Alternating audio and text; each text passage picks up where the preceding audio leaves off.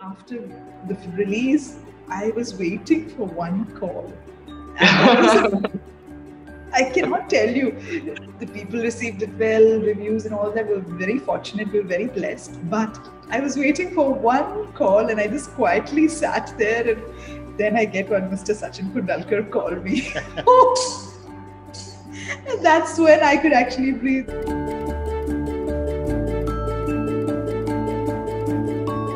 Hello everybody, welcome to this very, hopefully, which will be a very fun, insightful chat about films, two films in particular, which we're going to talk about. एक आहे मराठी जो मधला होता happy journey ज्यात मी होतो आणि which was directed by Sachin Kundalkar, and Koode, which was an adaptation of Happy Journey. I think without delaying further, I would like to call online two of my favorite filmmakers who I learn so much from and draw so much from. And please, Sachin Kundalkar and Anjali Menon, if you could turn on your cameras. Hello. Yeah, hi Sachin. Hi. Hello, Anjali. Hi Sachin. Hi Siddharth. How are you? Yeah, all good, all good. Hopefully everybody is safe and everybody's family and friends are safe. What a host we have got. Anjali speaks both the languages. Yes. Exactly. So there were so many questions and I was like, you know what, no, I think I should go back and watch both the films. When I saw Happy Journey, I was reminded of that time when Sachin we made the whole film. But there were still so many things which I don't know about still, because I think I did not know you as well as I did now. But just starting, the first thing I want to ask is, how did you all find each other? Me and Anjali? Yeah. I mean, what was the first connection? Who saw whose work first? Bangalore Days for me, Anjali. I adore her film. I mean, there are some films where you wish that, why I'm so, crazy, why I can't think like her, why can't I come up with such subjects? And that the moment I saw Bangalore Days, I think I just became her fan. And then everybody's telling me that, Sachin, you are a food filmmaker and you love food, and haven't you seen Ustad Hotel? And I hadn't seen that at that time. And I was shooting Vazandar in Panchgani, and Prithviraj calls me with his voice. And Prithviraj told me that he just saw Happy Journey. And then when I got to know, so Anjali and I have same agents basically. They're the same agency that represents us. And for longest period of time, Chaitanya, our friend, our agent, said, you and Anjali have to meet. You and Anjali have to meet. And then, but first of all, I'm a fan because of Bangalore Days. I've actually really liked Sachin's work way before Bangalore Days. Right from Gonda and things I've heard about him from Prithvi, from other people. And the kind of stories which he's always come up with is so different. I really don't know what is a Sachin Kundalkar film, because every time it's something completely different. And that is such a lovely thing. And it's also the kind of writing that sort of excites you as a filmmaker, because it's the very basic concepts which have always the potential to have really deep resonance. And I really like that. That is such a wonderful thing, to be so versatile, to be able to do something so different every time. Hats off for that. Every time you have me surprised. Thank you. So when we actually know, this is entirely neutral, this feeling. And I think when I got to know about Happy Journey was when Atulji called me up.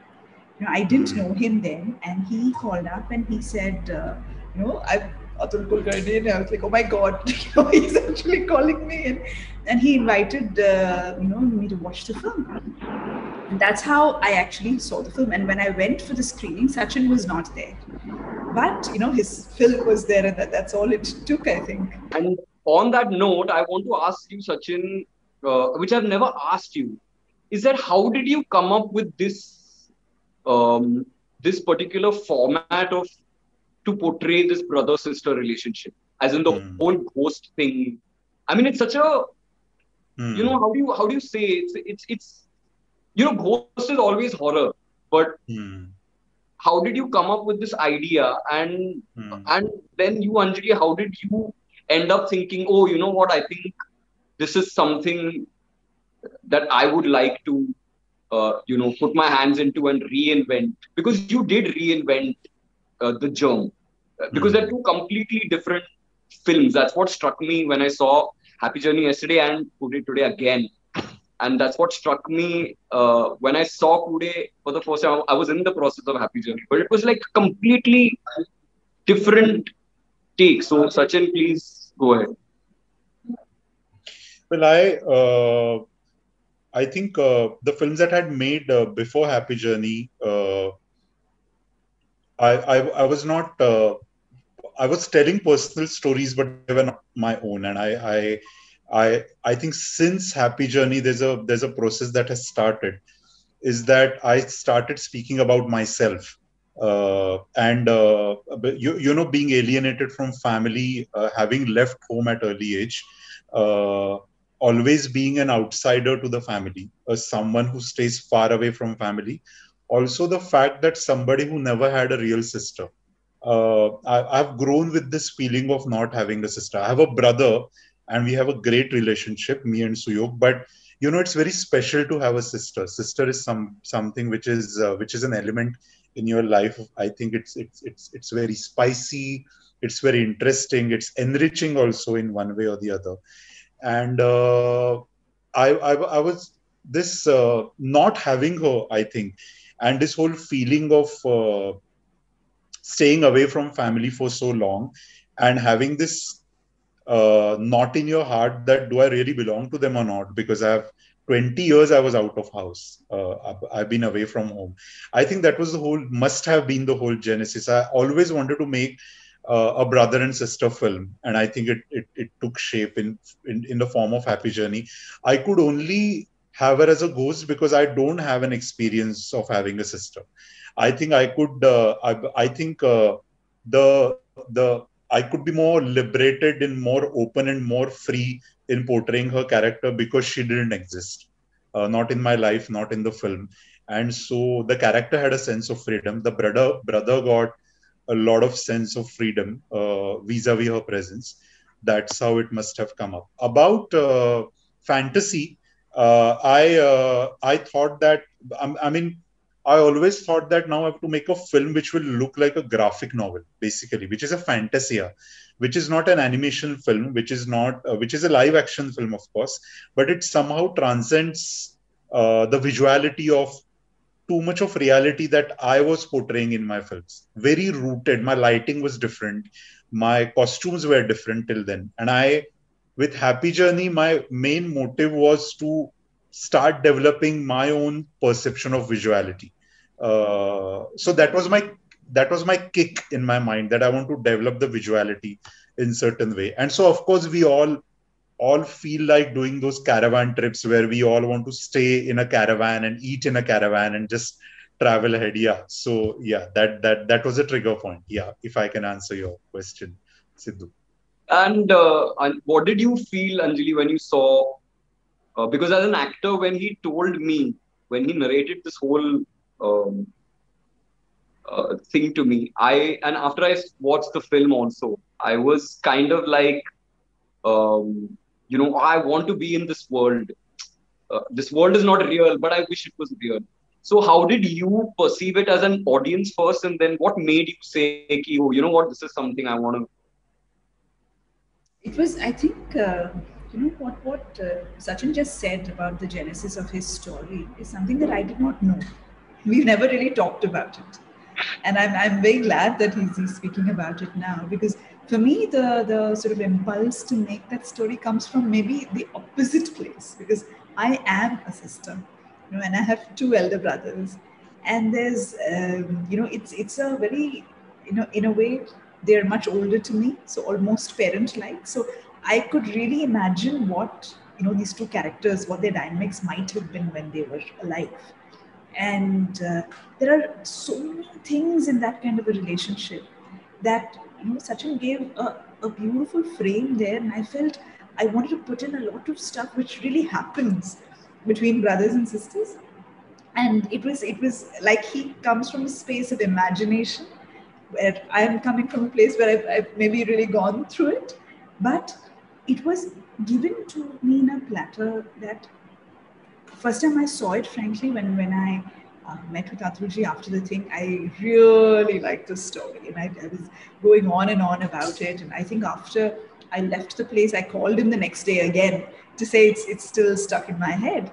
And I said, you know something, it would make a great film in Malayalam because it takes so well into this whole thing of, you know, somebody who's been abroad for many years. It's so much part of our culture, right? So when I said that, he said, just make it. And you know, that's the first time I'd sort of heard someone say that.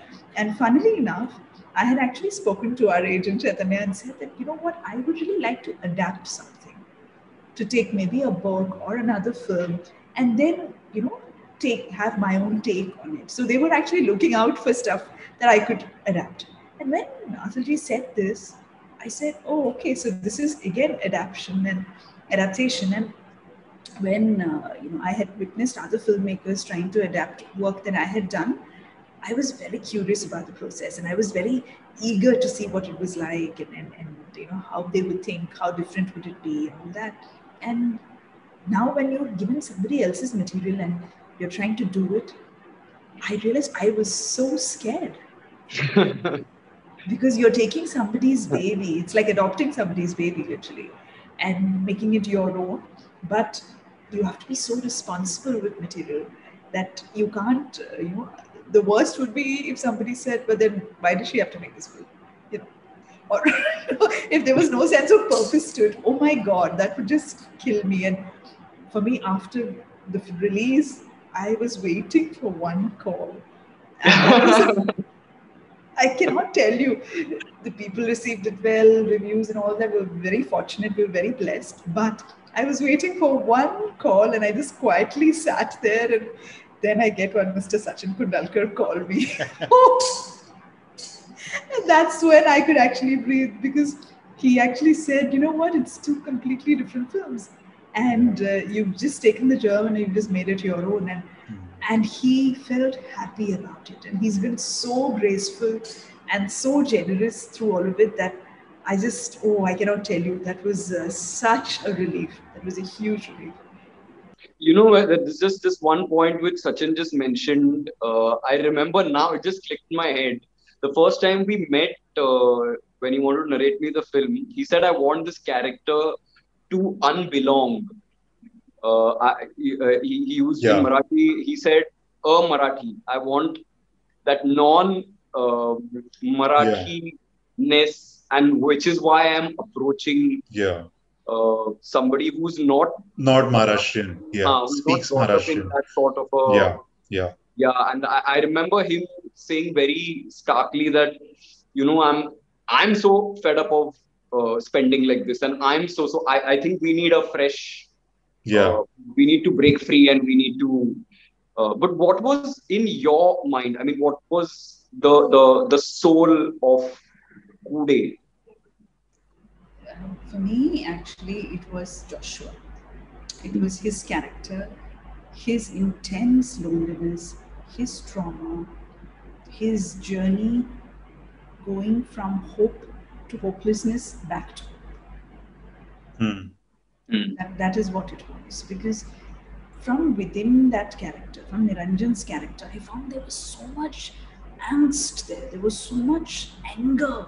And, you know, he had obviously, there was trauma there. That is not the tone of the film, of course. But somehow that is what spoke to me most. And so it was, in my head, it was never a very light film or anything. No, for me, it was in a very dark space. The subject was in a very dark space, and that the fantasy element has to be a complete fairy tale-ish contrast to it. Yeah. Because only then it brackets the film. And it is an escapist film, definitely. Because that is exactly what our character is also doing. And for a lot of people who are, who go through very challenging times in life, that is the way they cope. And it may not be to the extent that we see in this particular film, but in the smallest of ways, we try to escape our realities, we try to get away from it, and we make up these stories in our head, which become our, how do we say, our perceived history. It may not be true, but that is our perception of what happened to me. You ask anybody what happened to you, there will be everybody who has a certain bit of trauma in their life. But there are some people who have so much of it which has never been shared, which has never been brought out. And to me, that is who Niranjan was. So I don't actually think there is, so much of a distance between Niranjan and Joshua, but it is in the treatment of the film, in the sort of genre that it's been put into, that the journey changes. But otherwise, I think, for me, they come from the same place. It's from this gentleman's writing, so it's coming from that space. That loneliness is what the root is. When I saw both the films again, I used to always ask myself, why why should one adapt a film which has already been made? Okay, you adapt a novel, okay, but if it's there, why should one? Because for me, there are so many similarities because we're all humans. I mean, no matter what the region, yeah, maybe there are slight cultural differences here and there, but I think um, Happy Journey and Koode are, I think it's really a class apart in terms of how to adapt um, a film. What I want to discuss, Siddharth, here is that, and you Yeah, said that why do we adapt? I think yeah, yeah. why would two directors stage Othello? I think, for example, they both are attracted to Shakespeare, and they feel that there's a script in center. In cinema, I think script is everything. Script is everything. It's bigger than all of us. It's bigger than cinema also. Yeah. So I think if you both are attracted towards a script which is in between, kept there in between you, I think two directors would be, they'll give out separate inputs, and that's why we feel like adapting it. It's the same reason in theater why two directors do Othello, for example. That is when we are interpreting it, isn't it? And Yeah. we're interpreting it with our experience, with our worldview, with our thought, and each of that is so individual. Yeah. So, Sachin's lens would be very different from mine, should be very different from yours. So, if you were to take the same material and make it again, it would be a completely different film, depending on who you are. Yeah. So, I think that, and it's also not a thing of, doing it differently just for the sake of being different. Yeah. It's about being honest to the characters also, and understanding them. And when there's already in front of you, they are standing as live flesh and blood characters, then it's almost easier to understand them. But there's also a thing of when you're there are some characters you bring in who are not there in the original narrative, and there may be others who you remove who are not there. Then what do you hold on to? That for me was always a thing of can I be as free about removing characters and bringing in new characters? Can I do that? So there was always this feeling, and Siddharth, you called it pressure, but actually it wasn't pressure. It was just a big sense of responsibility. It was just that, and because you respect the person who's written this, you really want to be faithful to their vision. And also give it your spin. It's even like when you're working with any other writer. Yeah. I would seek that freedom, even if a script was written for me and it's not an adaptation. I would still seek the freedom of being able to interpret it. Now, Sachin was saying that the script is bigger than everything. Maybe I wouldn't say that.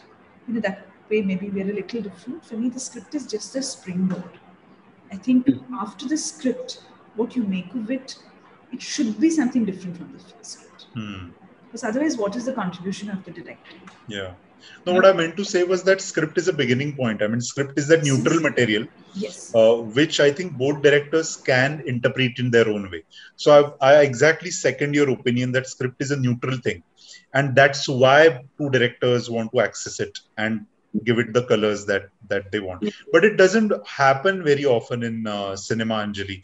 I mean, the little history that we have been around making films, we both are that way professionally young filmmakers. We have started on our way now, and we have a long way to go. But you and I right now sitting and chatting with each other. Also, there have been times when you've shared your ideas with me after Happy Journey. Such openness and such mutual admiration for each other's work is not a common practice in our business, and that's why I think Siddharth must be asking this question out of Yeah, wondering how it could happen, because yeah. he knows, we all know, I mean, that it's not always a great experience, not always a great, we I mean, what we experience, it doesn't happen always. I think is lovely when it happens, different regions coming together, and like you're Yeah, saying, your word cross pollination. I shall yeah, borrow that. yeah, yeah. So it's lovely when that happens. But also, Siddharth, let's not lose sight of one thing. Not all material is adaptable. Hmm. I was going to come to that actually. That how does one as a filmmaker decide? Because I mean, see, when you are making, or when Sachin has written and made a film, he has set it in a cultural milieu. Okay. Now there are films. The minute you take it out of there, they just fall flat. You can't work with that material. But Yeah, there are films where, irrespective of whatever cultural milieu you set it in, hmm. some basic human values, they ring true. Now, when you talk about Shakespearean plays, isn't that the thing? Yeah, yeah, That's why sitting here, in India, in such a completely different culture, we are continuing to adapt Shakespearean works yeah, because it's those human values which are really ringing true for us. So that material also needs to be adaptable.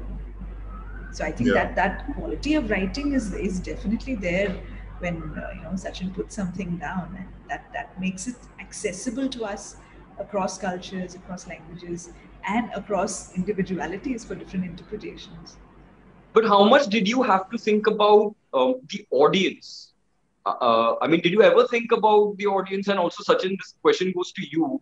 If ever the cross pollination happens from the other way around, let's say hypothetically you were adapting Ustad Hotel again, hmm. would you or do you think, oh, the audience, this is an element from the original film, like this was a element from Happy Journey.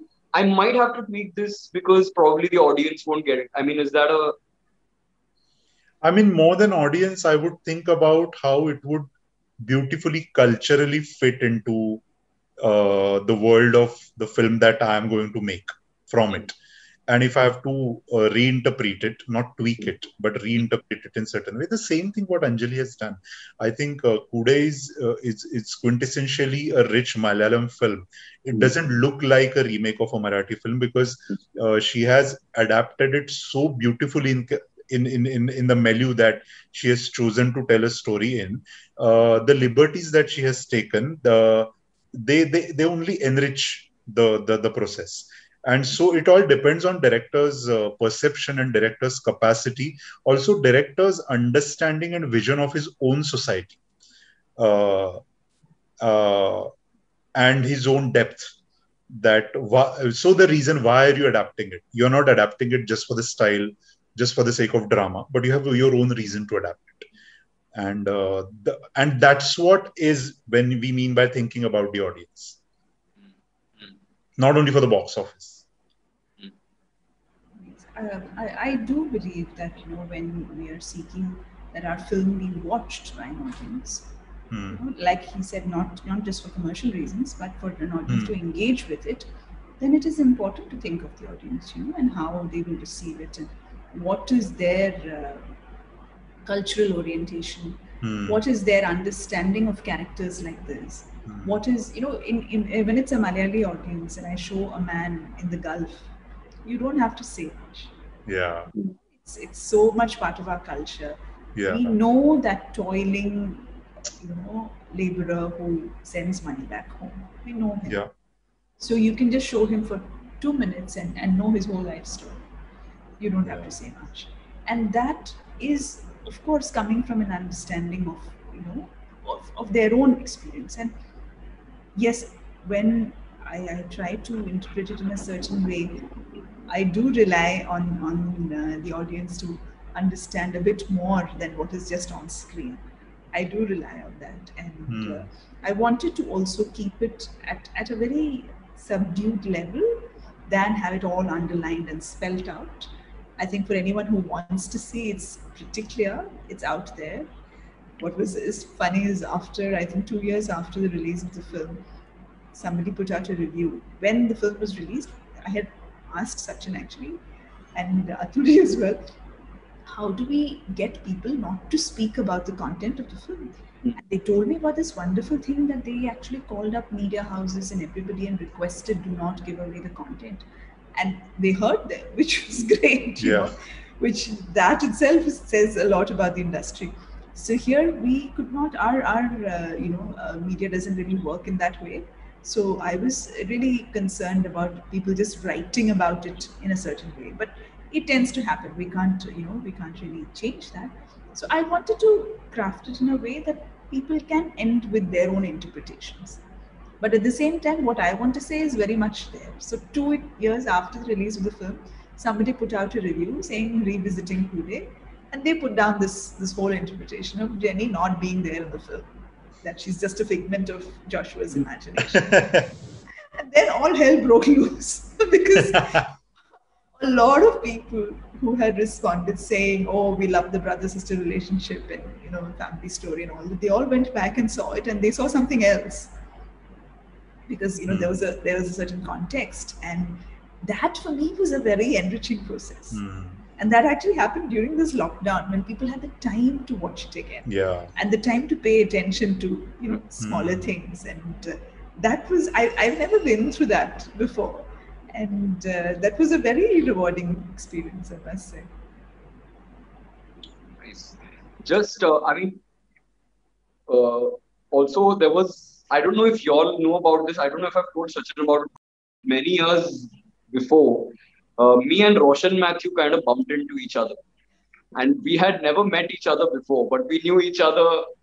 So he was kind of like, and I was like, it was such a surreal, and then him being the sweet guy that he's like, no, but yours was better. No, but yours was better. Yours was better. No, many people have told me yours was better. So, I mean, were you all ever an audience to such a conversation between Atul and Prithvi ever? Especially, I mean, since Atul was in Koode as well, and he had a track which was completely new and it was portrayed by him so beautifully. Did you kind of feel weird that Niranjan is sitting here? Well, I was very keen. I would love to work with him. Period. But when it came to this particular film, somewhere I wanted to give a tribute to Happy Journey, within the film, and I thought, oh, this would be a wonderful way to do it. And when I did reach out to him, he was more than ready, and that was just so sweet. And all that was great until he turned up and he was on set, and I was thinking, oh my God, I actually have them in the same frame. And, that again, just like Sachin, he was very generous. He did not, he just switched off from Niranjan and got into, coach, and that was that. Never was it about, asking further or how is this or how is that, nothing. Then it was only about his character. And what's interesting is that we were doing one scene where there was Atul, there was Prithvi, and there was Parvathy. And I realized in that one scene that Prithvi and Atul are very alike as actors. They like to know what is happening in the frame.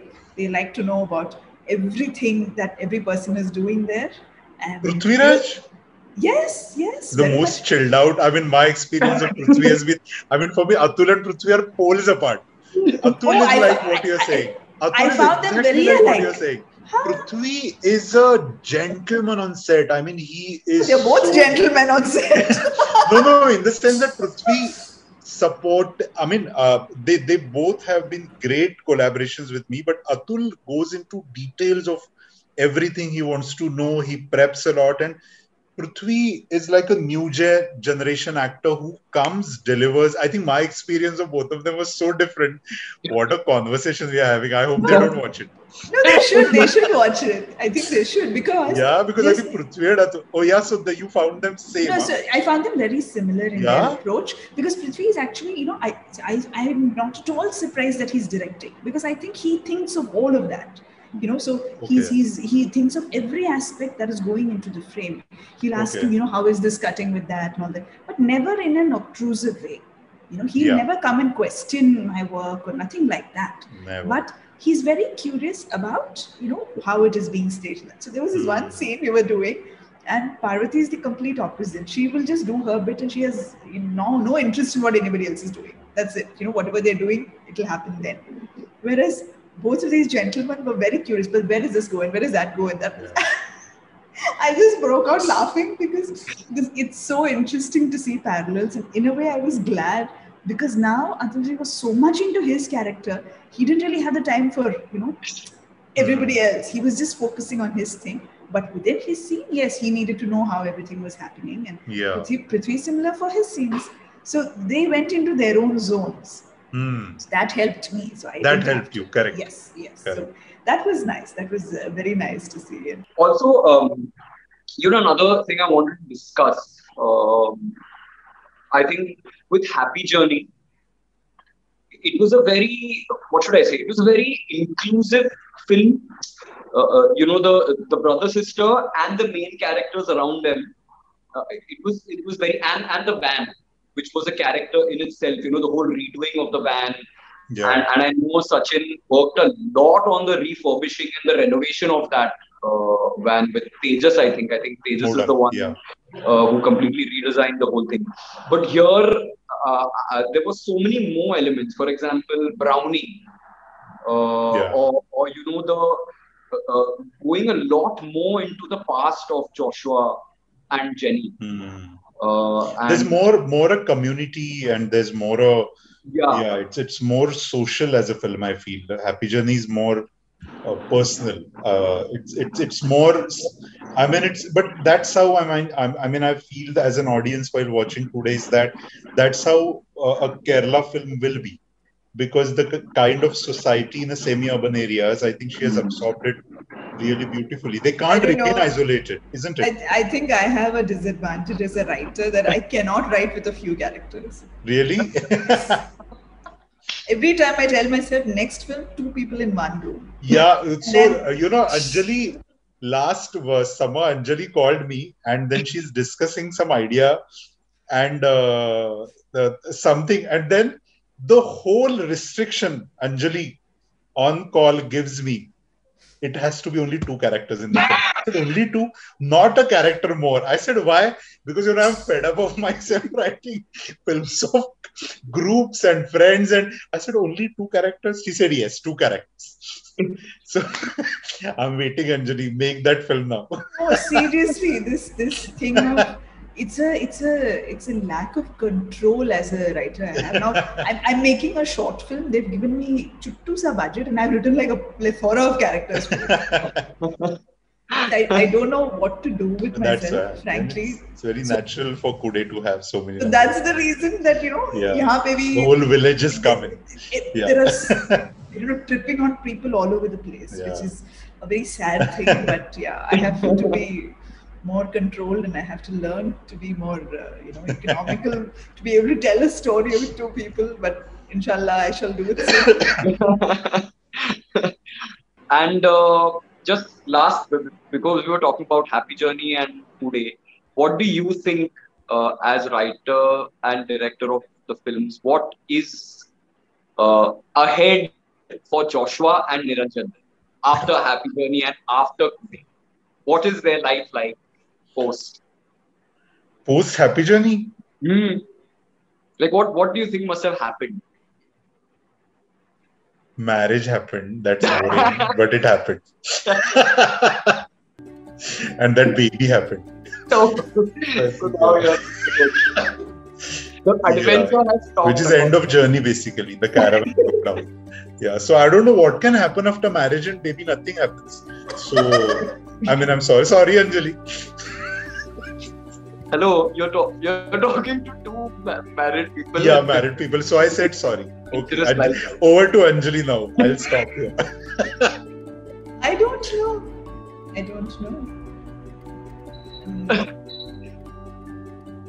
I really don't know. Yeah, really, it's a difficult question.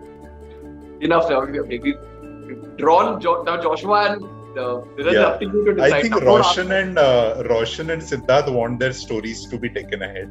So I think they have planned this question. Will be very happy to know this. Yes.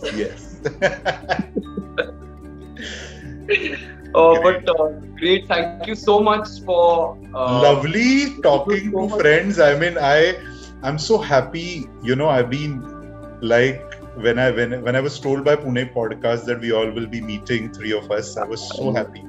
Yeah.